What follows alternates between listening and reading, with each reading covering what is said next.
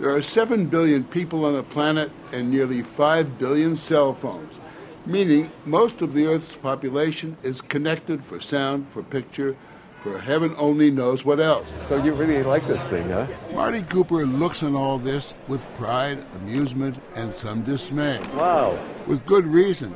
He's the father of the cell phone. His team at Motorola built the first one 37 years ago. He made the first public cell phone call on the sidewalks of New York in 1973. They were talking, and New Yorkers crowded around, and their mouths were agape. This is a time when there were no cordless phones, and certainly no cell phones. And here's this guy talking as he was walking along, and I stepped into the street and nearly got creamed by a New York taxi cab. So talk about being prescient and seeing a picture of the future.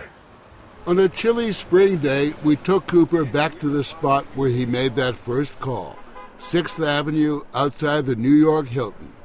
For the record, the call went to Joel Engle, Cooper's rival at AT&T. I said, Joel, this is Marty Cooper. He says, hi. I'm calling you from a cellular phone, but a real cellular phone, a handheld portable cellular phone.